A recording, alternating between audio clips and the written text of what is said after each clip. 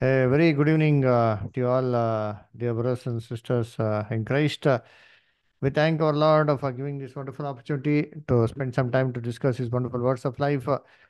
So today, we will be studying, a special thing that is mentioned to us in book of Genesis.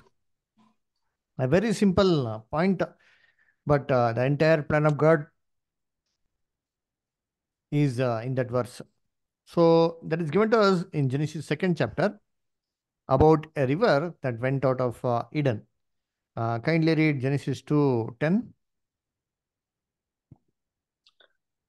For a river went out of Eden to water the garden, and from thence it was parted and become into four heads. Good. So a river came out of Eden, and it parted into four heads, it seems. So each and every river, moved into a particular direction.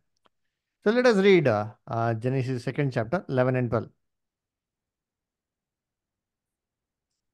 The name of the first is Pishon, that is it which compasses the whole land of Avila, where there is gold, and the gold of that land is good. There is bdellium and the onyx stone.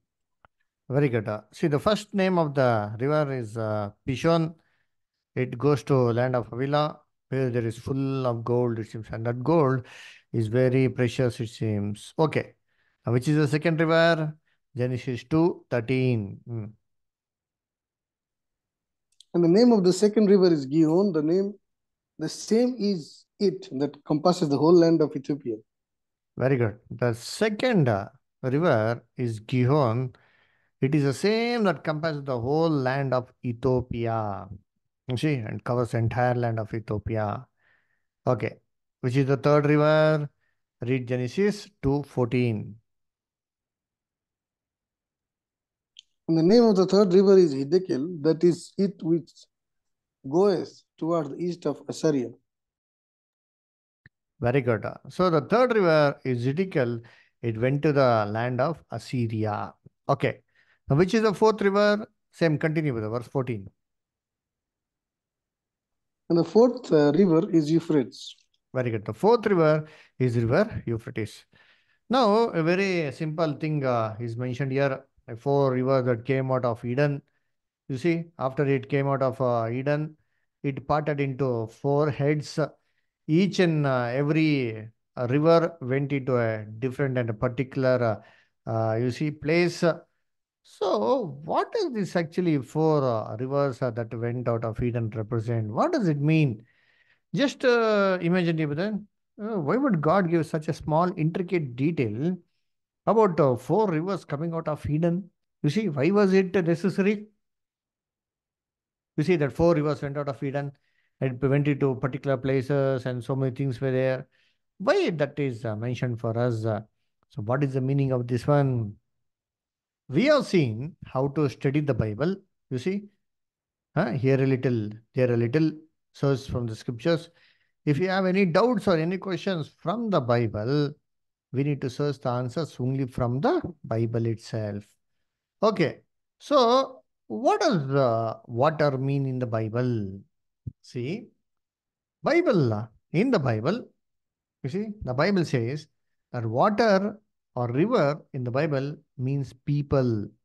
Let us read Revelation 17:15. Saiji brother, is it possible for you to read, brother?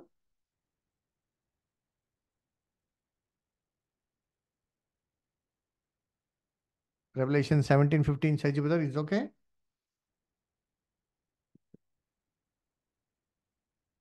Okay, Ashish brother, can you read? And he said unto me, the waters which thou sawest, where the whore sitteth, are peoples and multitudes and nations and tongues. Very good. So here it clearly says the waters upon which the whore sitteth is people, multitudes, nations, and tongues. People. So water, you see, rivers, you see, in the Bible represents people. That means what? You see, one came out of Eden, but then it parted into becoming four different parts.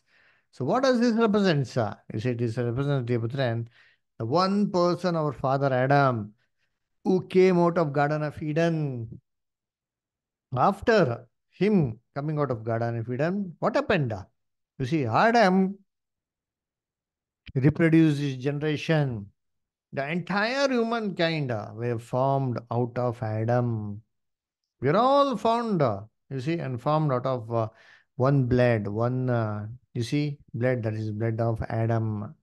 You see, Acts of the Apostles clearly says, so Adam and Eve were the one who came out of Eden, and through them, the entire population of this world has been generated.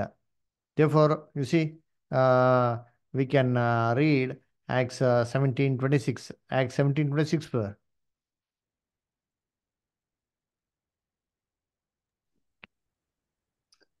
And hath made of one blood all nations of men for to dwell on all the face of the earth, and hath determined the times we were appointed and the bounds of their You see, habitation. thank you, brother. So we are all made out of one blood. So entire mankind, each and every human being are come out of that one man, one blood, one pair. You see, one river that came out of Eden, then it parted into, you see, four parts. You see, therefore, once when Adam was cast out of Garden of Eden, what did God say? Go into the cursed ground. Ah, cursed is the ground for thy sake. You see, dear brethren, therefore, once they came out of Garden of Eden, you see, the entire mankind of population were through that one pair, Adam and Eve. Therefore, dear brethren, so what are these four, you see, rivers represents? We all know very well.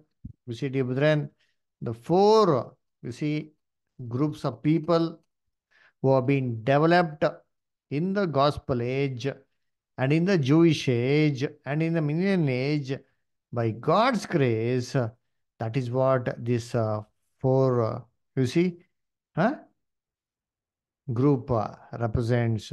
We all know the divine plan of the ages very clearly. You see, God has made a plan for the whole mankind. In that one, two salvations are there, heavenly and earthly salvation. And in the heavenly salvation, there are two parts. And also in the earthly salvation, there are two parts. You see, now remember the two parts. You see, those who go to the heavenly salvation, you see, the first people is 1,44,000. If you remain faithful to God until our death, you see, we will go to the little flock. But those who run the race are not able to attain the crown, fall short of God's grace, then they fall into the great multitude class. So these are the two classes of people who attain the heavenly salvation. But on the earthly salvation, you see, there is earthly salvation also. On the earthly salvation, there are two groups. One is the ancient worthies, all the faithful warriors from Abel to John the Baptist. You see, they will be resurrected, and the rest of the mankind, apart from them, is the world of mankind. There is salvation for them also. Therefore, dear brethren, remember what God had promised to Abraham. You see, what did God say to Abraham? I have sworn upon myself that in thy seed shall all the nations of the earth be blessed. I'll make their seed as the stars of the sky and sand of the seashore. Therefore, dear brethren, you see, this, you see, uh, promise which God made to Abraham, there itself is clearly shows there are two types of salvation, heavenly and earthly. The entire mankind, you see, are populated through that one man, Adam. But through Jesus, there is this two salvations, heavenly and earthly salvation. So let us read 1 Timothy 4:10. 1 Timothy 4:10, brother. Emmanuel, brother, can you read? Oh, good. Emmanuel, brother. Good evening. Can you read? Good evening, brother. Okay, First Timothy 4:10. Yeah. For we both labor and suffer reproach because we trust in the living God, who is the savior of all men, especially of those that believe. Very good, brother. He is a savior of all men, but specially, that means specially of those that believe means those that believe are specially saved. A special salvation is given for them. Read one more verse, First John 2 2, brother. First John 2 2.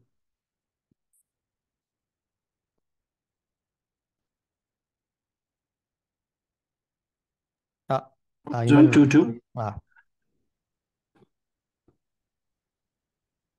And he is the propitiation for our sins, and not for ours only, but also for the sins of the whole world.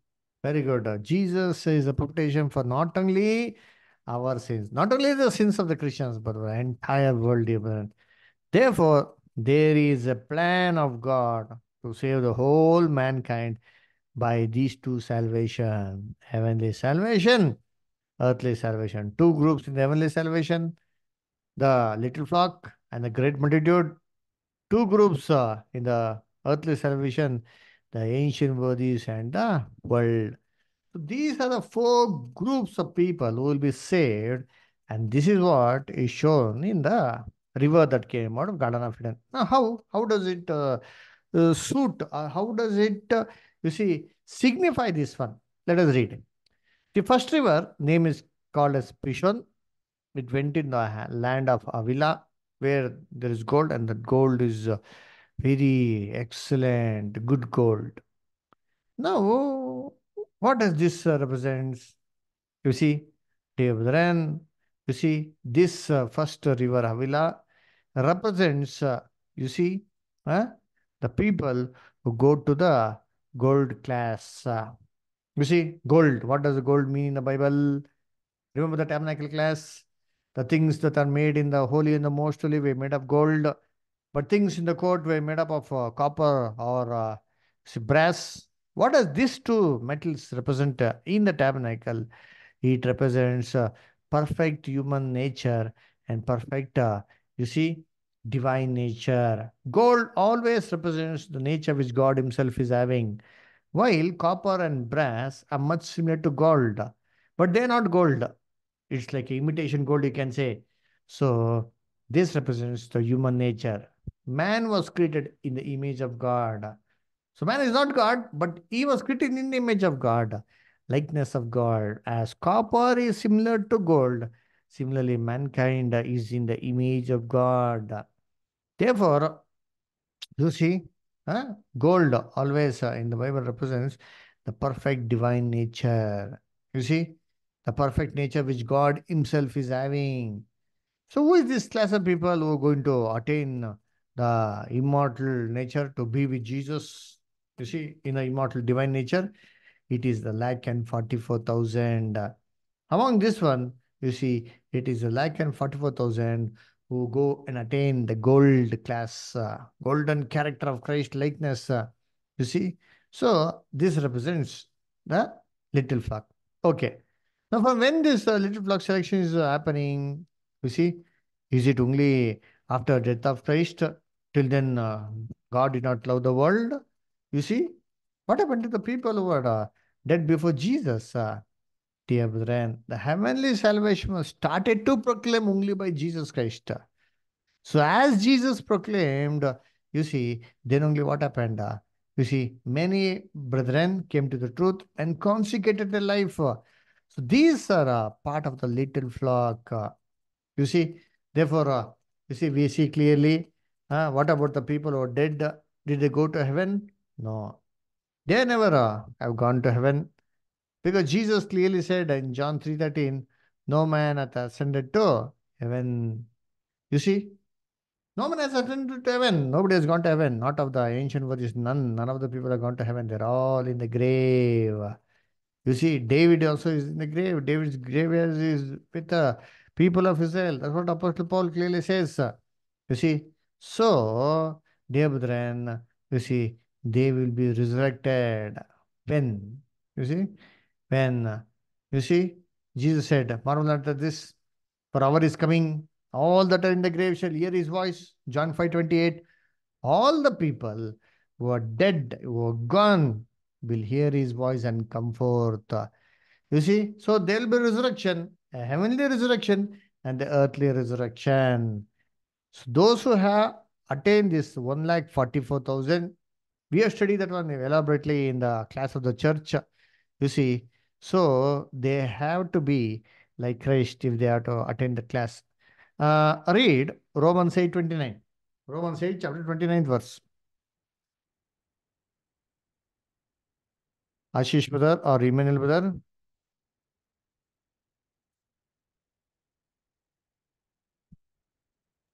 Imaj, you can read. Romans 8:29. Ah. For whom he did foreknow, he also did predestinate to be conformed to the image of his son, that he might be the firstborn among many brethren. See, whom did he foreknow? Him he also did predestinate to be conformed to the image of his son. Xerox copies of Jesus to you, brethren. That is what we are called for. Imagine to be Xerox copy of Jesus. Is it so easy? No. Hence, our character purification is compared to that of gold.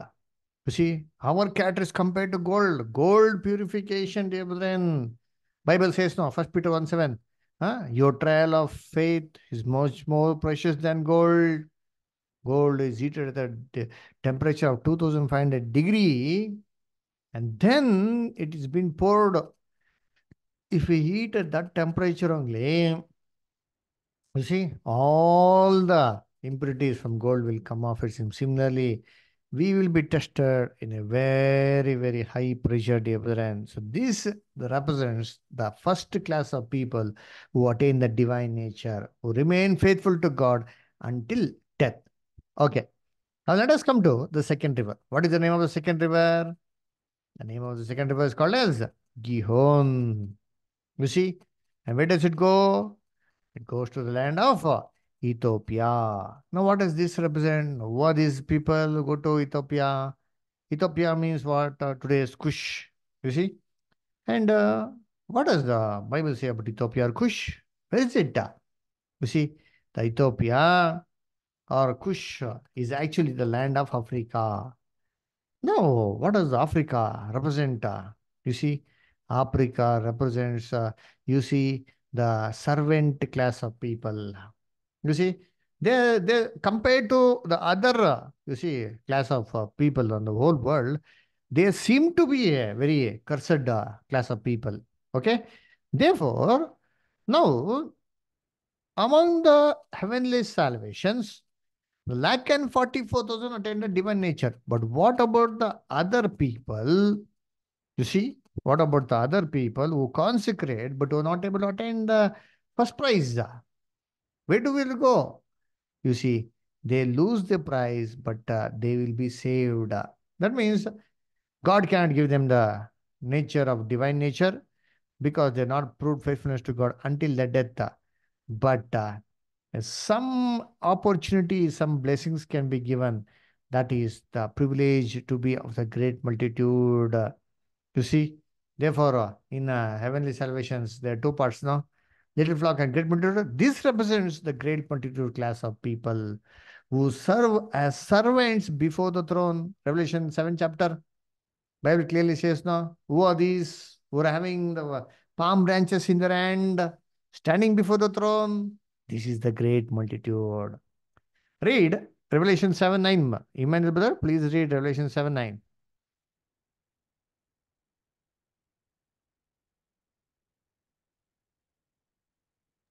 Revelation 7:9. Hmm. After this I beheld, and I lo, a great multitude which no man could number, of all nations and kindreds, and the people and the tongues stood before the throne and before the Lamb, clothed with white robes and palms in their hand. Very good, brother. So there was a great multitude which no man can number from all nations and tongues. They stood before the throne. You see, having palm branches in their hands. Now, why stand before the throne? Because they are not proved faithfulness. God cannot give them the opportunity to sit along with them on the throne. Hence, they are standing before the throne as servant class of people. You see, dear brethren. So these are the great multitude who lose the opportunity to become of the bright class. Instead of becoming the bright class, they could become the concubines. Remember Psalms 45 chapter we read now?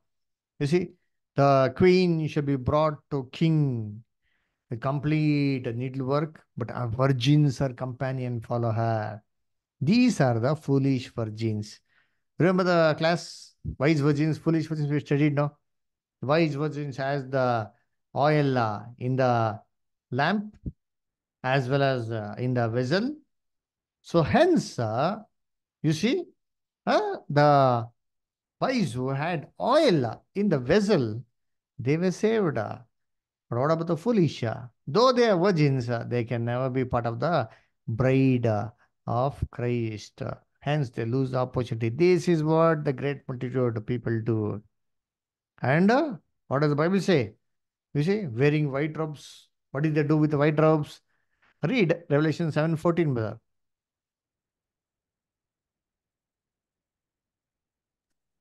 7:14. And Hmm. I said unto him, Sir, thou knowest. And he said to me, these are they which came out of the great tribulation and have washed their robes and made them white in the blood of the Lamb. Very good. These have come out of great tribulation and washed it with the blood of Lamb. Why great tribulation? You see, because they did not maintain the rope of righteousness in a pure condition. It got spotted as they mingled in the world. But, dear brethren, you see, we all have to live in the world. Whenever we sin in our thought, deeds, and words, a spot comes on our clothes. We need to cleanse it immediately on the spot. But if we don't do it, what will happen? The spot remains like that. So it can't be washed. They have to put it into great tribulation. Once they had put into great tribulation, lot of troubles in their life, then only they'll start appreciating Jesus and cleanse, start cleaning themselves, but it will be too late. It will be like Lot's wife. You see, the angels had to pull them out from Sodom and Gomorrah. Even after praying, she turned back, having sympathy with the wicked, a sinful condition. Therefore, these great multitude are not overcomers, but they will be in a heavenly salvation like angels, but not rule with Christ for a 1,000 years. Okay, now third river. The third river is what? Hiddekel. It went to the land of Assyria. What does Hiddekel, Assyria mean? You see? Huh? Hiddekel means today's Tigris river. Where is it? It says it is in Assyria. Okay. Now, Tigris river. Where is it? If you see, Tigris river today, it's really there. It's in Assyria. Assyria means what? Mesopotamia. Uh-huh. Now, who came out of Mesopotamia? You see, let us read Acts of the Apostles, 7 chapter verse 2. Acts 7 2, brother.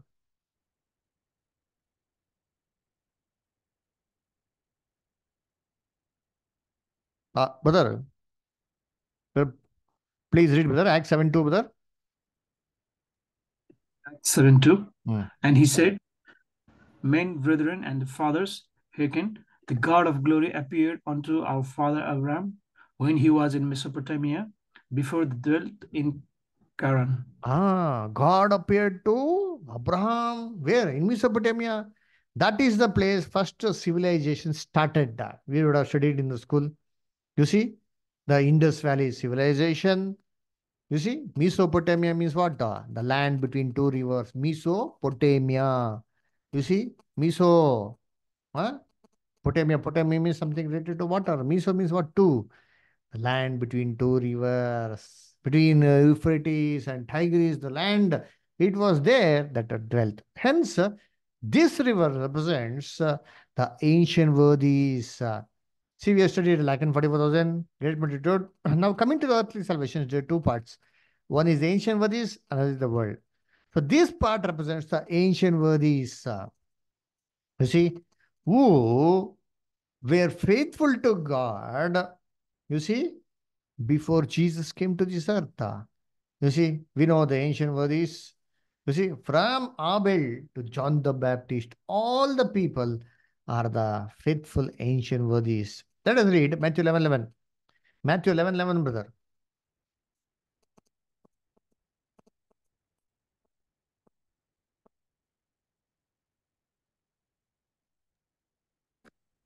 Matthew 11:11. Hmm. Verily I say unto you, among them that are born of woman, there hath not risen a greater than the John Baptist. Notwithstanding, he that is least in the kingdom of heaven is greater than he. Very good, brother. You see, verily, verily, I say unto you, them that are born of women, all the people are born out of women, there's none greater than John the Baptist. John the Baptist is the greatest of all, but it says, though he may be greatest, he is still, you see, not greater than the person who goes to the heavenly salvation. Notwithstanding, he that is least in the heavenly salvation, the kingdom of heaven, is greater than John the Baptist. That means John the Baptist may be how much ever greater, is still on the earthly salvation. Hence, these ancient worthies, from Abel to John the Baptist, the list is given in Hebrews 11th chapter. All the people who are faithful to God. You see, where did they go? What is the reward that the God had promised you? How much reward did they get? What does the Bible say? Let us read Hebrews 11 chapter 39 and 40. Hebrews 11 chapter 39 and 40, brother.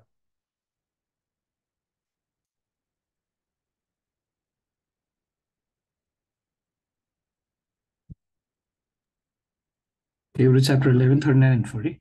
Hmm. And these all, having obtained a good report through faith, received not the promise, God having provided some better thing for us, that they without us should not be made perfect. You see, of all this one, all the people who mentioned in Hebrews 11 chapter obtained a good report through faith, but did not receive the promise. They did not get the promise. What God had promised reward, did not get it. When will they get it? You see, the verse says, God has provided something better for us, that is the church. And they without us, that is the church, should not be perfect. Without church getting the reward, they would never get the reward. Now, what is the reward that is good? They're going to get? Will they be taken to heaven? No. They will be getting a reward of the better resurrection. Read same chapter, verse 35, brother. Hebrews 11:35, brother. Women received their dead raised to life again, and others were tortured, not accepting deliverance, they might obtain a better resurrection. They might attain a better resurrection. Better resurrection is what? Something better than the order resurrection. Order resurrection, as the people died, they will come back. A better resurrection is what? They won't come in the same way they died. They will come in a better way. That means the ancient worthies will come at the perfect man's age of 30 years as a resurrected, because already they have proven their faithfulness. Now, what is the work they are going to do in Christ's kingdom? These are going to be visible rulers in Christ's kingdom. Hence, Jesus said, no, Luke chapter 12, you see, you shall see Isaac, Abraham, Isaac, and Jacob from uh, all over the parts of the world. People will come and sit with them. You see, but you yourself shall be cast out. Jesus tells now to this, you see, Pharisees and Sadducees. Read, Luke. Read Luke, 1 minute.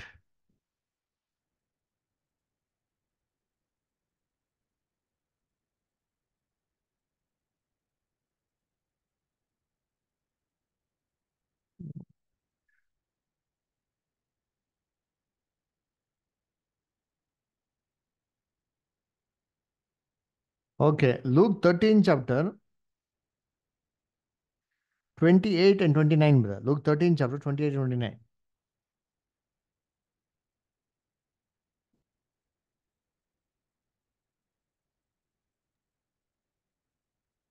Luke chapter 13, 28 and 29. Hmm. There shall be a weeping and gnashing of teeth when ye shall see Abraham and Isaac and Jacob and all the prophets in the kingdom of God, and you yourself thrust out. And they shall come Continue.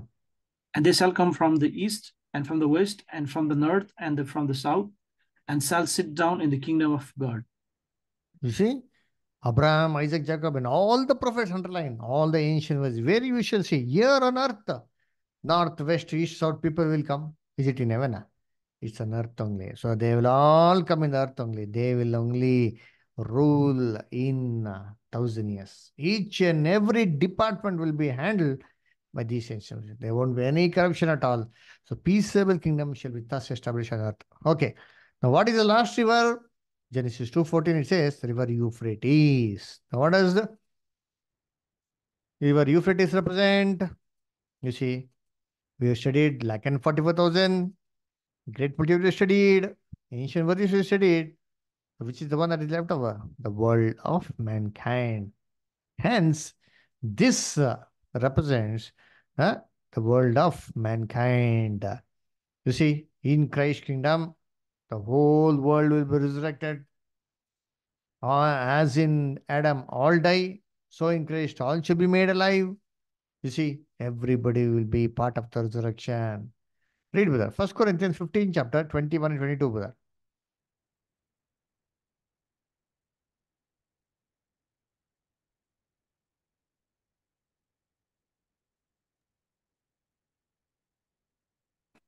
Corinthians 15, 21 and 22. Hmm.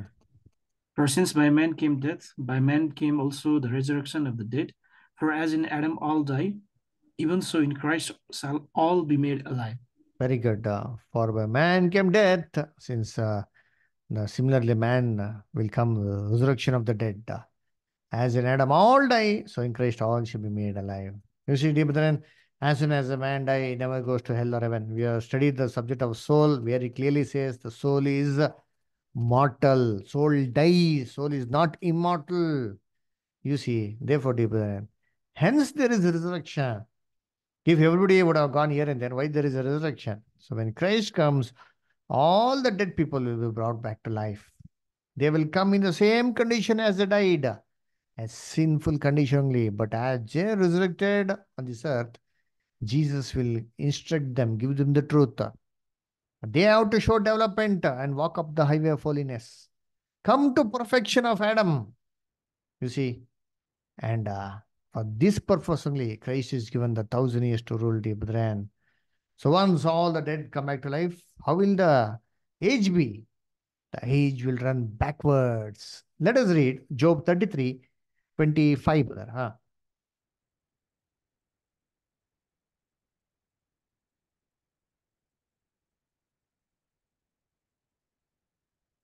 Job 33:25. Brother.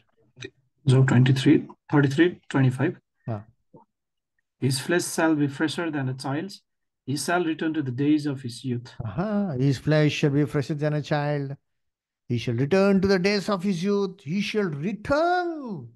Turn back. Come back again to the days of his youth. Is it possible?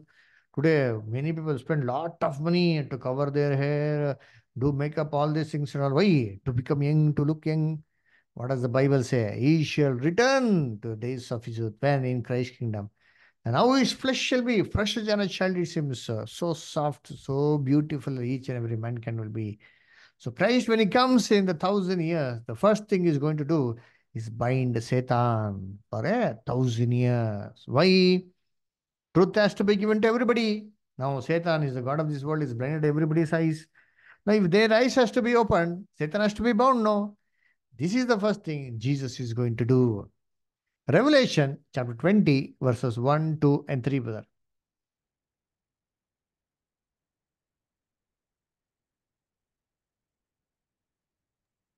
Revelation 21, 2 and 3.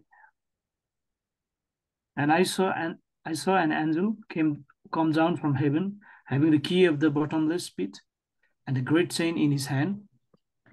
And he laid hold on the dragon, that old serpent, which is the devil and Satan, and bound him 1,000 years, and cast him into the bottomless pit, and shut him up, and set a seal upon him, that he should deceive the nations no more, till the 1,000 years should be fulfilled. And after that, he must be loosed loosed a little Satan.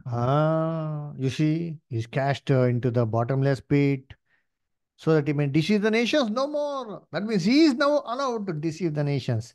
But in Christ's kingdom, he won't be allowed to deceive. Then what will happen? All the blind eyes will be opened, all the deaf ears shall be opened. This is not literal deaf or blind. We have read these verses so many times, dear brethren. Those who have eyes but not able to see, those who have ears who are not able to hear, the eyes of understanding, ears of understanding shall be opened. Everybody will understand the Bible and get converted to God. It is not only the conversion of mankind, it will be the conversion even of animals also. Read Isaiah 11, chapter 6 to 9. Isaiah 11, chapter 6 to 9.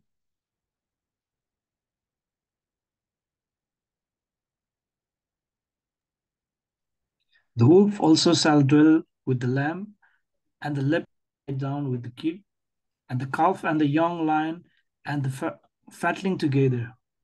And a little child shall lead them, and the cow and the bear shall feed. Their young ones shall lie down together, and the lion shall eat straw like the ox. And the sucking child shall play on the hole of the asp, and the weaned child shall put his hand on the cockatrice. Then uh, they shall not hurt nor destroy in all my holy mountain, for the earth shall be full of knowledge of the Lord, as the waters cover the sea. Very good, brother. See, the wolf shall dwell with the lamb. Arare, how can the wolf be with lamb? It will dwell peacefully. Now, if a wolf sees the lamb, it will eat first of all. The Bible says it will stay together. Leopard shall lie with the kid, not kid, calf. You see? And lion shall eat straw. You see? This is in dreams. This is going to happen literally in Christ's kingdom. Dear brethren, when Jesus is going to rule on this earth, when his peaceable kingdom is going to be established, then what will happen? You see, even the animals will turn to be vegetarian, dear brethren. Remember the condition which was in Garden of Eden? The same condition will be returned back on this earth. Adam lived peacefully. None of the animals were wild. None of the animals were carnivorous. Similarly, in 1,000 years, therefore it says, none shall hurt nor harm in all my holy mountain, because God's word shall be completely covered in the whole earth as the waters covers the sea. This is Christ's kingdom that is going to be established on earth. What did Jesus taught us to pray? Who can tell the Lord's Prayer? Can somebody tell the Lord's Prayer? What did the Jesus? Thy kingdom come, thy will be done on earth as in heaven. Very good, brother. You see, thy kingdom come, thy will be done on earth as it is done in heaven. Thy kingdom come where? Here on earth. Let thy will be done where? On earth as it is done in heaven. Now God's kingdom is there. Now God's will is there on earth. No.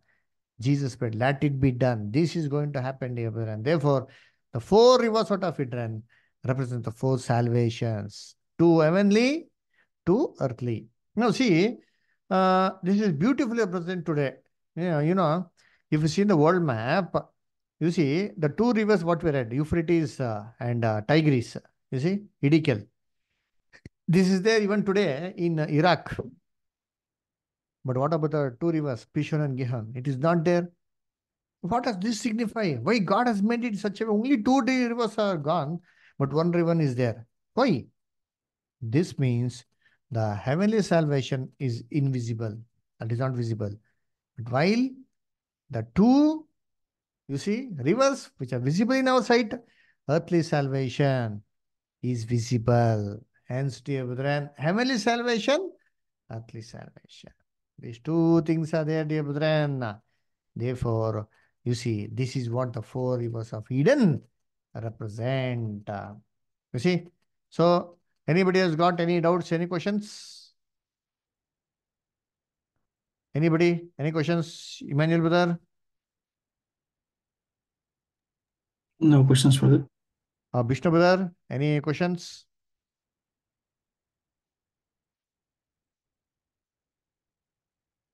Okay, Ganesh brother, no questions. Okay.